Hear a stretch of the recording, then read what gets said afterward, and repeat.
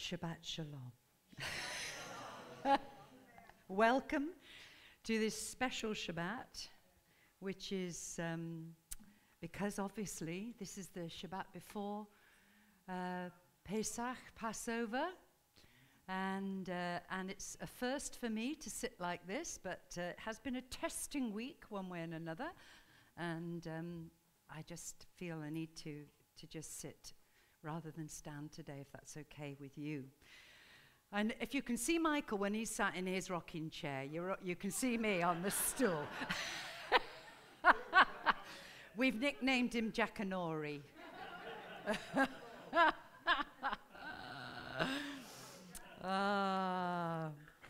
Okay, I can see my words better actually from this level as well. Ah, dear. Well, it's a time of joy, isn't it? And that was a real time of joyous worship. It's great. And today I'm going to speak about basically the issue or the story, the event, the scriptural basis, and the time of Passover. And it's my joy to be able to do so. I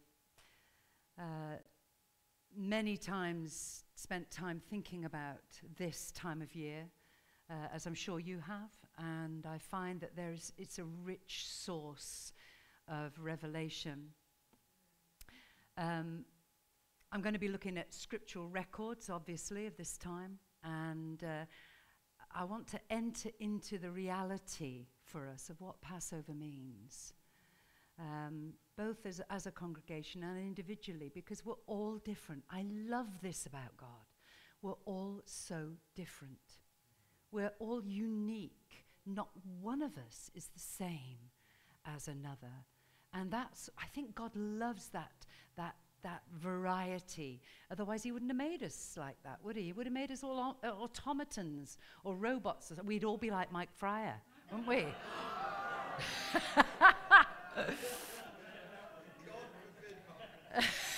Margaret said, God forbid. And she's an elder. She's an elder. But, you know, there are several feasts of God, aren't there? And you know what? There are many mysteries to be revealed. And we're going to look at this particular one. In particular, with Passover, the currents run so old, so ancient, the currents of it, so deep, and it's unlikely, I think, that we'll ever be able to fully plumb their depth, or to plumb the fullness of it, this side of eternity. The thing that encourages me is that when we get to heaven, we're going to know it all, aren't we? It's going to be wonderful. We're not going to have all these questions that we have, but I'm going to do my best anyway to share it. If I don't get on with it, we'll never get through it. So okay, I want to say that each time that we apply our hearts and minds to discover something of the Lord, we understand more, don't we? We learn more, we enter more fully into the enormity of him, the being who is the God we serve, the God of Abraham, the God of Isaac, the God of Jacob. And we draw nearer to him. We fall deeper in love with him. And we're more thankful to him for what he has done. Because as each veil is lifted, we see him more clearly, don't we? I came to Yeshua 40 years ago as a Gentile agnostic.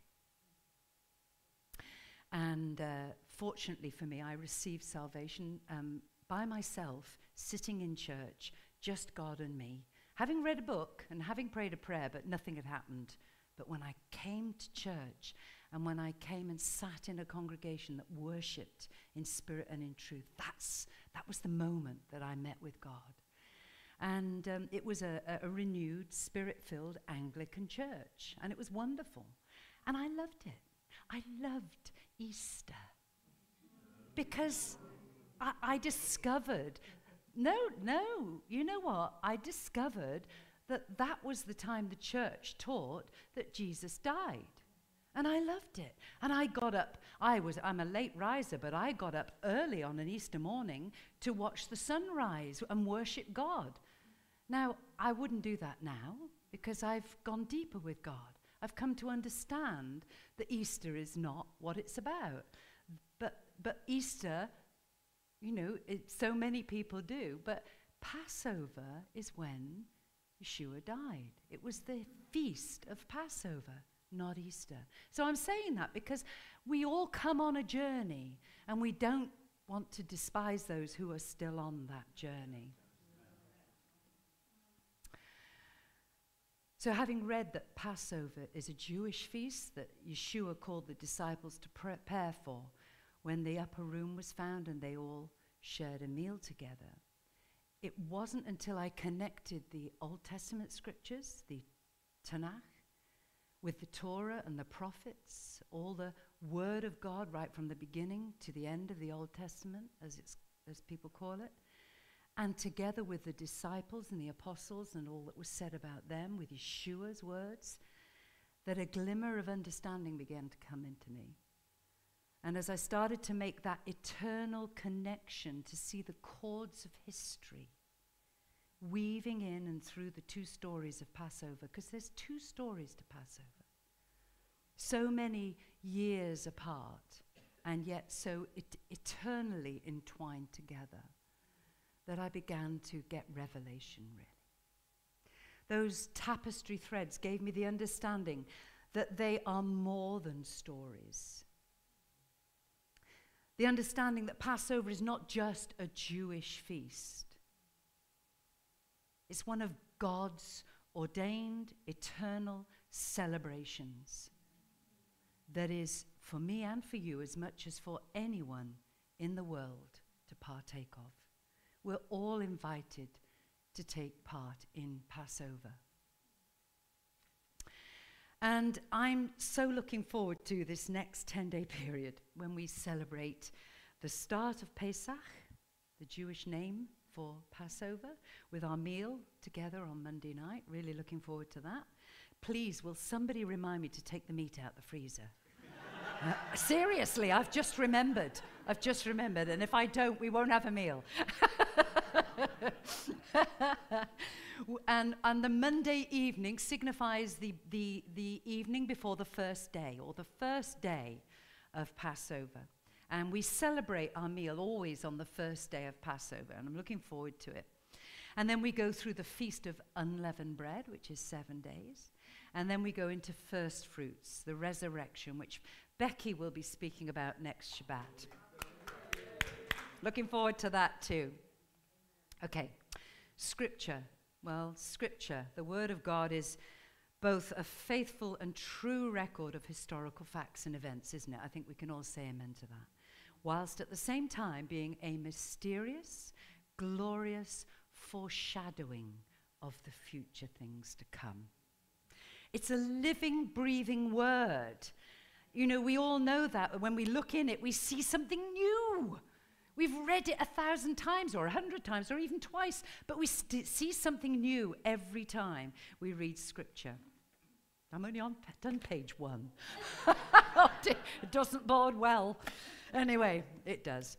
Let us try as believers to understand that those events, those Scripture, that Scripture describes are so much more than just a passing anecdote or a story to be told then forgotten, or a glancing reference to something so long in the past, long forgotten and no longer relevant. Rather, they foreshadow the future, which for us can be today. Because I don't know about you, but when I was first saved, I read things that have now been fulfilled in my life.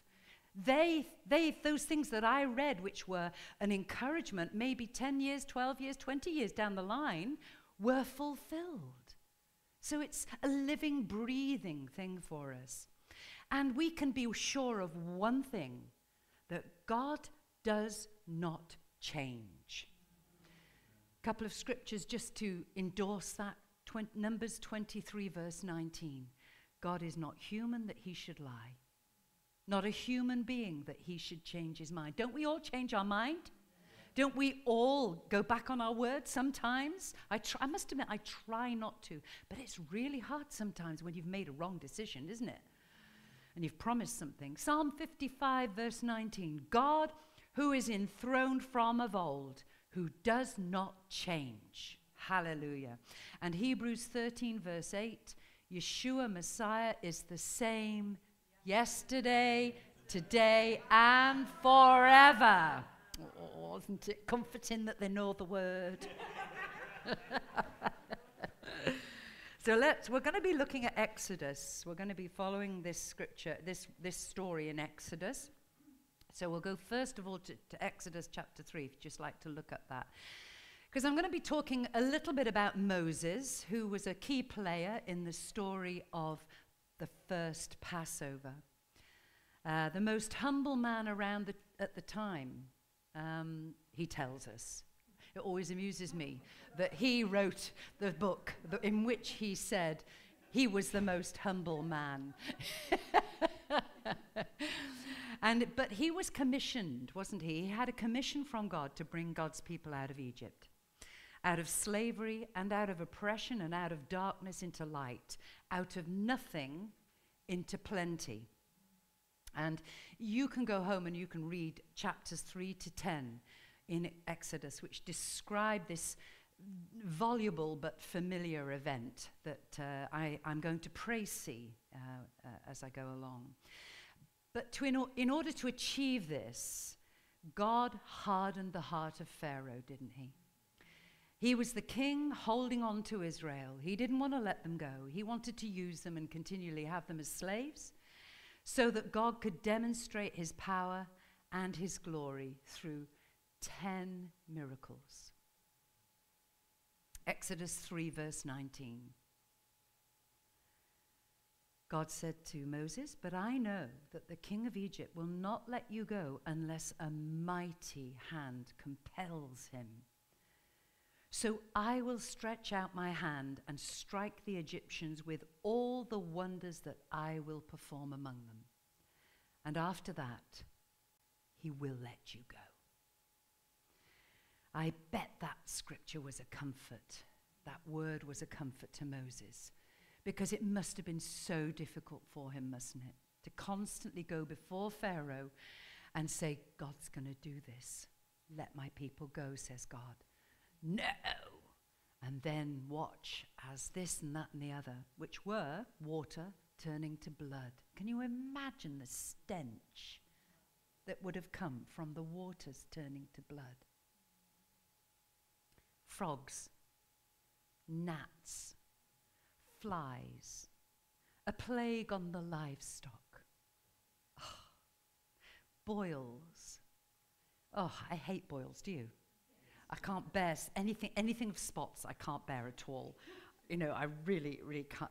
Even my brothers, I had to get rid of all my brother's spots when he was a kid, you know. Can't bear spots. Hail. That was a bit of unnecessary information, wasn't it, really? But I was just reminded. Hail. Hailstones, massive hailstones. And then came the locusts and took all the crops. And then darkness, big, massive darkness over the land. And lastly, the death of every firstborn, which I'm going to talk about in a minute. And which Moses foretold Pharaoh in Exodus 11, so we're all the way up to there now. But Pharaoh still hardened his heart. You would have thought that he would have learnt his lesson by now, wouldn't you? This was the 10th warning, and God had honored his previous 9 warnings, that what he said he would do. I think we can learn from that. But Pharaoh hardened his heart, and he refused their exit visa, didn't he? Exodus 12, starting at verse 1. The Lord said to Moses and Aaron in Egypt, "This month is to be for you the first month." That's why Michael said, it's the first month. The first month of your year. Tell the whole community of Israel that on the 10th day of this month, each man is to take a lamb for his family, one for each household. If any household is too small for a whole lamb, they must share one with their nearest neighbor, having taken into account the number of people there are. You are to determine the amount of lamb needed in accordance with what each person will eat. The animals you choose must be year-old males without defect. And you may take them from the sheep or the goats. Take care of them from that 10th day until the 14th day of the month, when all the members of the community of Israel must slaughter them at twilight. Then they are to take some of the blood and put it in the sides and tops of the door frames of the houses where they will eat their lambs. That same night, they are to eat the meat roasted over the fire, along with bitter herbs and bread made without yeast. Do not eat the meat raw or boiled in water, but roasted over a fire with the head, legs, and internal organs. Do not leave any of it till morning. If some is left till morning, you must burn it. This is how you are to eat it: with your cloak tucked into your belt, your sandals on your feet, and your staff in your hand. Eat it in haste. It is the Lord's Passover. So, having produced 9 amazing miracles, God establishes that he's doing a new thing with the Israelites, doesn't he? That after 430 years in Egypt, this night signifies a new month and a new year, a new beginning, a new start for the Hebrews. And they experienced 10 miracles. And God ordains that on the 10th day of this new month, they are to choose the lamb of a sheep or a goat without defect. It's got to be perfect.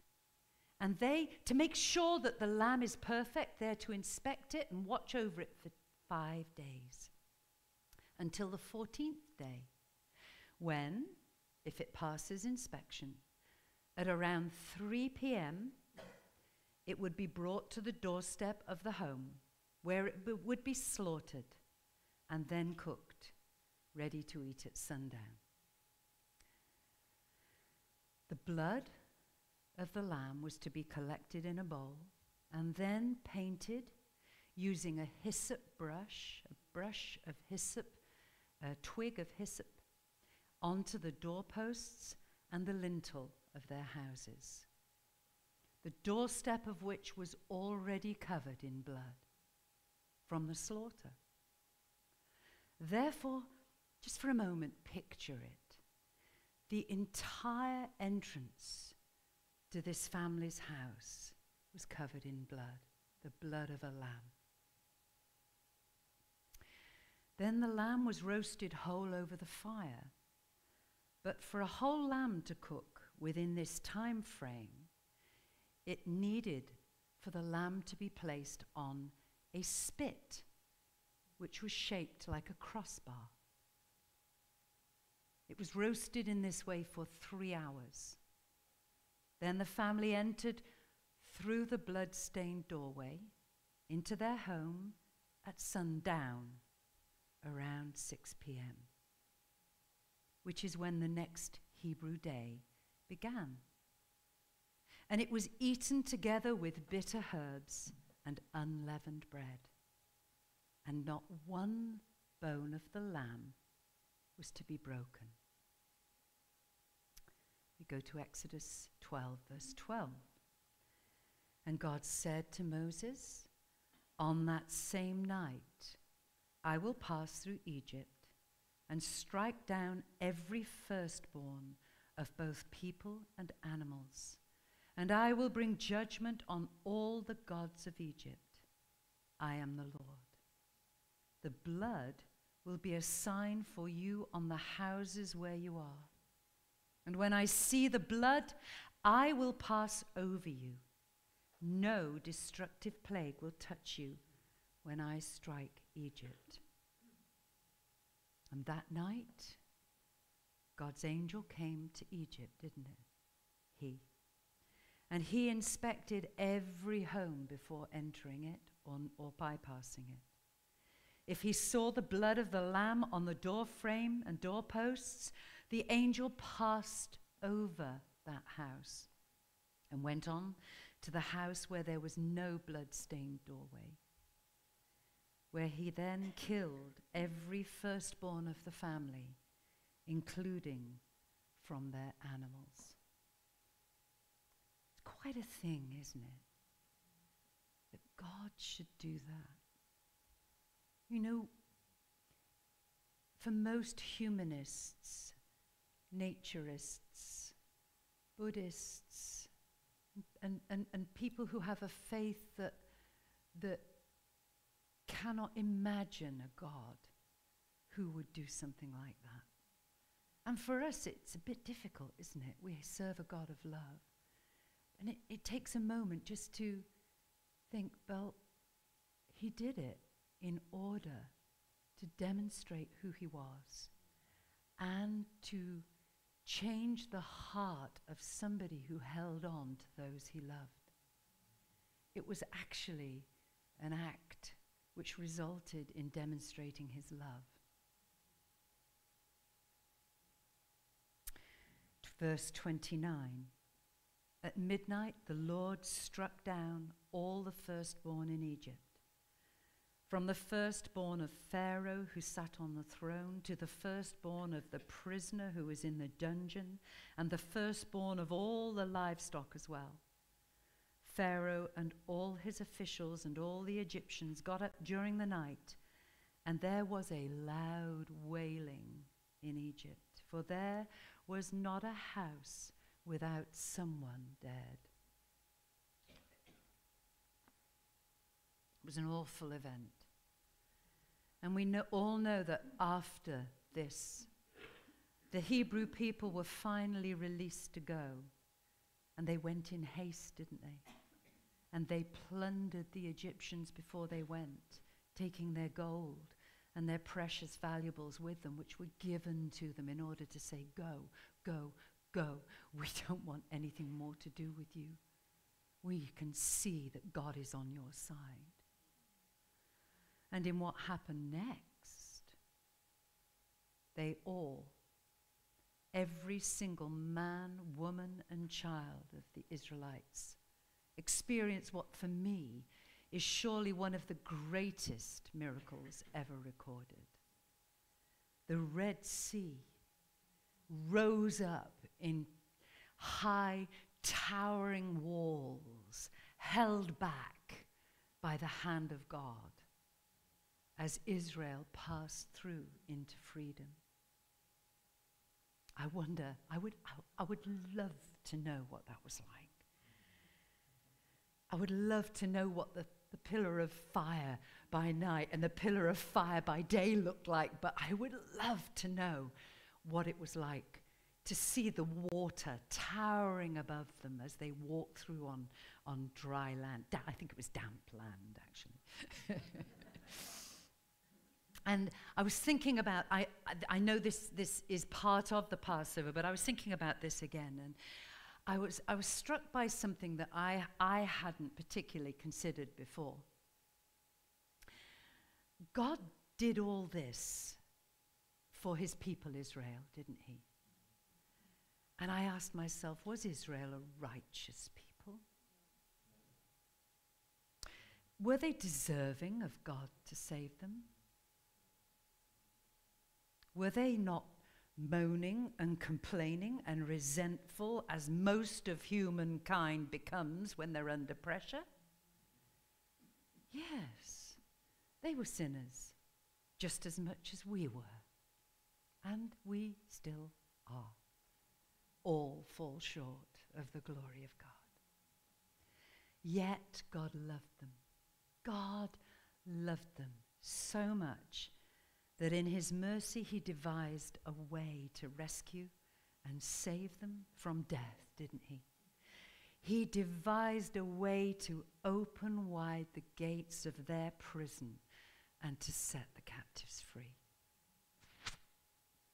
They didn't deserve God's mercy any more than you and I did when he mercifully called us out of darkness and slavery into life. Verse 24, God had told the Israelites, obey these instructions as a lasting ordinance for you and your descendants.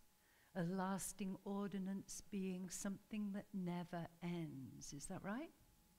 Never ends, never ends.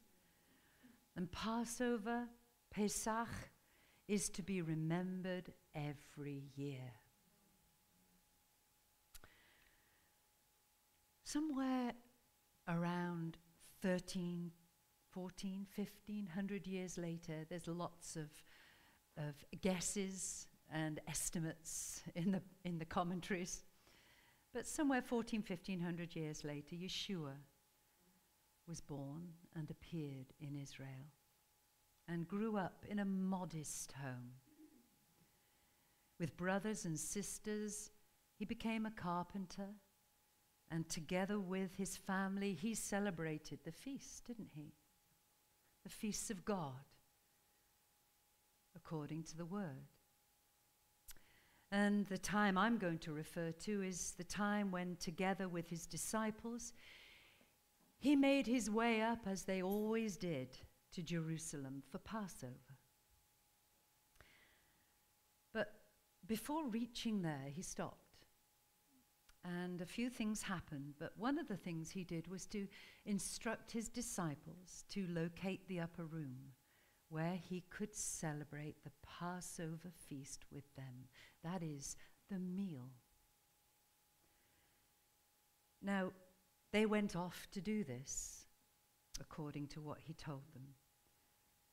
And all the time, he knew what would happen to him. Amen? He knew that he was going to go to Jerusalem and be betrayed, that he would die a sinner's death, a shameful death. And he knew that this Passover would be his last. We're going to go to Mark chapter 8. I love the clarity and simplicity of Mark's gospel. It's so clear and so concise.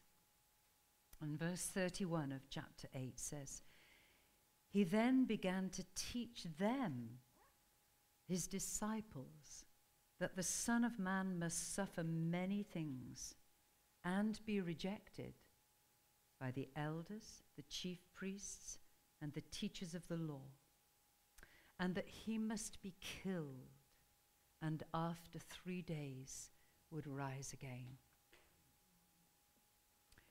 So he knew exactly what was in store for him. And he told the disciples also. But isn't it interesting that when we read the Gospels, they didn't get it. They didn't understand the things he was saying, even though we can see in hindsight, it was as clear as a bell what he was telling them. They didn't get it. We don't get it sometimes, do we? It takes a while for the percolation of the revelation to come through, and we go, oh, that's what he meant. Oh, now I know. I didn't get it. Do you know that Yeshua arrived in Jerusalem on the 10th day of the first month? I love it. The day when the lambs were set apart for inspection. This is 1500 years later. He was observed for 5 days in full view of the elders, the chief priests, and the teachers of the law. During that time, who questioned and challenged him, didn't they? They asked him everything they could think of to try and trip him up, to prove that he was someone that wasn't who he claimed to be. They wanted to find out if he was the Messiah. And why? Because he was the spotless lamb who was to be inspected before undergoing sacrifice. I love it. And the rulers and the authorities and even the Roman governor, Pontius Pilate, could find no fault in him. But he had to die. And I think it helped me when I realized that he had agreed before the foundation of the earth with the Father that he would have to die. It was written that he would have to die as the once for all sacrifice for man. And in doing so, he would fulfill the Passover that Moses led the Israelites through. Yeshua, the sinless, spotless Lamb of God, had to die in order to fulfill Passover. And so Yeshua was crucified on the 14th day of the month, the day of the celebration of Pesach. Now, back in Egypt, the blood of the sacrificed lamb was painted on the home doorway of each sinful Israelite whom God led out of physical captivity into freedom. Remember that picture we had? And it was Yeshua's blood, Yeshua the sacrificed lamb, spread out upon the spit of the cross. It was his blood that flowed down the posts of the cross that paid the price for the sins of both Jew and Gentile, so that both they and we could be led out of spiritual captivity into freedom. Up until this momentous event, the blood of the Lamb had only been able to cover man's sins, not take them away. Isaiah 53 spoke really prophetically of the human lamb who was to come, who would be led to slaughter, remember? And that he would be pierced for our transgressions, crushed for our iniquities, and the punishment that brought us peace would come upon him, Yeshua. When John the Baptist saw Yeshua at the beginning of his ministry, do you remember? He cried out prophetically, "Look, behold the Lamb of God who takes away the sins of the world." He knew, he understood that this was the one who would fulfill Isaiah's prophetic word, and that he would take away the entire world's sin. And if the entire world would turn to Yeshua, then the entire world would know what it is to have the shame of sin taken away and to receive the peace that passes understanding. Remember that the Passover lamb was to be killed at 3 o'clock in the afternoon. On the 14th day, Yeshua was hung on the cross of crucifixion at 9 o'clock in the morning on that day. Mark noted that it was the 9th hour, which is 3 p.m. in Jewish time, when Yeshua breathed his last breath, 6 hours later. That's in Mark 15:33. For 6 hours, he lived whilst hanging on the cross in agony of body, soul, and spirit. And at noon, remember, deep darkness settled over the land. Deep darkness as the sun disappeared and Yeshua endured separation from God his Father. I've spoken before, and you can look it up on YouTube, about what happened on the cross as Yeshua died. And it makes me weep, what he went through for mankind. He was roasted in the fires of hell. He received every fire of judgment known to man. He endured every grief and sorrow and pain, every sin that there is to be committed in this life. He endured on himself for you and for me.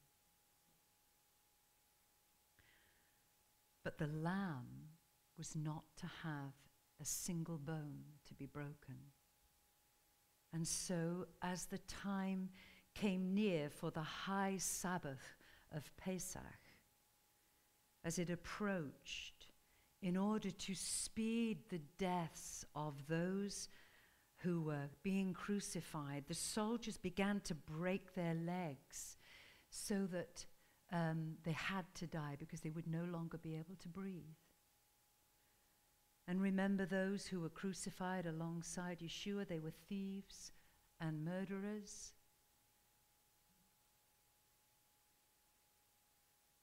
But Yeshua was already dead. He had given up his spirit to be in Father's hands, and not one bone of his body was broken.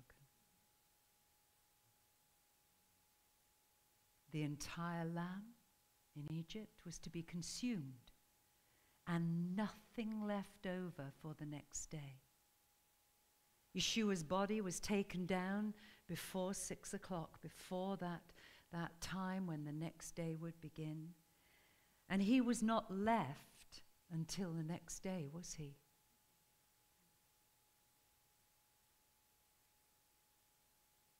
Simon came and took him. And it was finished and completed on the 14th day of the first month in accordance with God's word. The leaven had been removed. The world's sin had been taken away. Which brings us to the feast which starts at and immediately follows Pesach, the Feast of Unleavened Bread. Now I can be honest here, and I can confess to you that I've never really fully understood the entire significance of this feast until now. Sometimes we just have to go over and over and over and over things and just, go deeper and deeper, as I said at the beginning, in order to fully appreciate what it was that happened at that time. That means that for us to celebrate unleavened bread becomes a reality. It seemed to me to be a bit of a pointless exercise to have to eat bread without yeast full 7 days in order to remember our sinfulness, when the Lamb of God took away our sins in one day alone, the sins of the world, and said, "It is done, it is finished." But, well, I'll tell you what I learned, that the Israelites were commanded to eat the roasted lamb along with the bitter herbs which spoke of sorrow and grief and hardship and bitterness, with the unleavened bread, which means bread made, baked without yeast or leaven. 1 Corinthians 5. Paul says, "Your boasting is not good. Do you know that a little yeast leavens the whole batch of dough? Get rid of the old yeast, so that you may be a new unleavened batch, as you really are. For Messiah, our Passover lamb, Yeshua, has been sacrificed. Therefore, let us keep the feast, not with the old bread leavened with malice and wickedness, but with the unleavened bread of sincerity and truth. You see, it's all about what he did and who we are as a result. That scripture demonstrates that leaven is a word that describes sin. And the whole point of unleavened bread at that first Passover was because there would not be time enough to make and prove and bake yeasted bread in the night flight from Egypt. They had to hurry. Remember, eat it in haste. And at midnight, the angel came, of death came, and there was not a single firstborn left. They had to disappear quickly. The author Richard Booker puts it succinctly, I think. Leaven became symbolic of the Hebrews' old life of bondage in Egypt under Pharaoh and the Egyptians' world system. Unleavened bread symbolized their putting off of this old life as they came out of Egypt. So they had their meal, but the same night they took flight with unleavened bread. Because the symbol of Passover is that the sins are forgiven and they are taken away, fulfilled by Yeshua 1,500 years later. Now, nowadays, the Hebrew people go to great lengths to clear their homes of all vestiges of leaven prior to Passover. There's a massive spring clean, just in case there's a grain of leaven left in the house. And they celebrate freedom from the old life.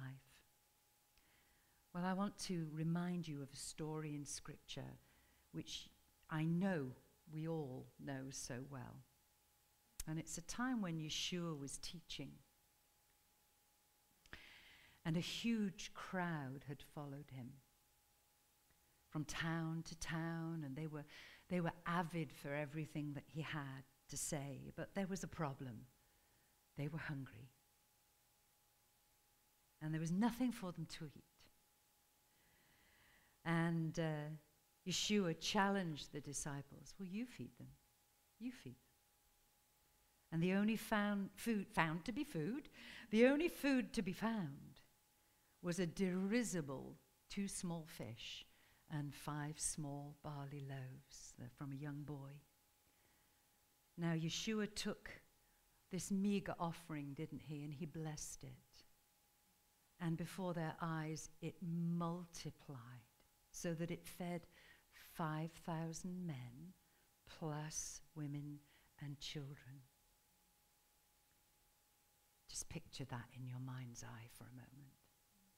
I would imagine that those 2 fish and 5 loaves would not even fill that space.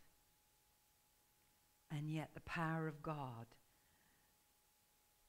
multiplied it as it was being given out. It's like it just never ended. It never ended. The fish, yep, you can have some. Yes, you can have some. And probably 8,000 people were fed. An amazing picture. Did Yeshua do this simply because they were hungry? No. As always, he did everything to bring revelation of who he was and what he offers to mankind. If we would only have eyes to see and ears to hear and a heart to understand. And the next morning, Yeshua spoke to the crowds about that bread that they had eaten the previous day, and his disciple John was a witness. I'm going to read from John 6, starting at verse 26. Yeshua answered, "Very truly, I tell you, You are looking for me not because you saw the signs I performed, but because you ate the loaves and had your fill.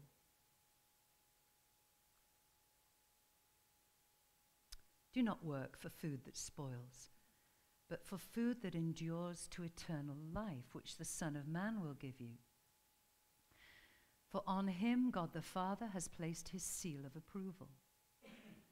Then they asked him, what must we do to do the works God requires? Yeshua answered, the work of God is this, to believe in the one he has sent. So they asked him, what sign then will you give that we may see it and believe you? What will you do? Our ancestors ate the manna in the wilderness, as it is written, he gave them bread from heaven to eat. Yeshua said to them, very truly I tell you, it is not Moses who has given you the bread from heaven, but it is my Father who gives you the true bread from heaven. For the bread of God is the bread that comes down from heaven and gives life to the world. Sir, they said, always give us this bread. And then Yeshua declared in those immortal words, I am the bread of life. Whoever comes to me will never go hungry, and who believes in me will never be thirsty. You know what? They didn't like his words. They didn't like him, and they murmured against him. But Yeshua did not back down from his claim, did he? That he is the unleavened bread from God, sent down from heaven in the flesh. He repeated it again, driving the point home. I am the bread of life, verse 48. Your ancestors ate the manna in the wilderness, yet they died. But here is the bread that comes down from heaven, which anyone may eat and not die. I am the living bread that came down from heaven. Whoever eats this bread will live forever. This bread is my flesh, which I will give for the life of the world. More arguing, more contention, more murmuring. And then Yeshua presses in again for the third time. Verse 53, Yeshua said to them, very truly I tell you, unless you eat the flesh of the Son of Man and drink his blood, you have no life in you. Whoever eats my flesh and drinks my blood has eternal life, and I will raise them up at the last day. For my flesh is real food, and my blood is real drink. Whoever eats my flesh and drinks my blood remains in me, and I in them. Just as the living Father sent me, and I live because of the Father, so the one who feeds on me will live because of me. This is the bread that came down from heaven. Your ancestors ate manna and died, but whoever feeds on this bread will live forever. All about eternal life, isn't it? It's eternal life. It's not about this life and what we can get in this life. It's eternal life. And I find continually in recent months, I talk about, I speak about, I preach about eternal life. The Feast of Unleavened Bread is to remind us that we as believers are now dead to sin and alive to eternity. Hallelujah!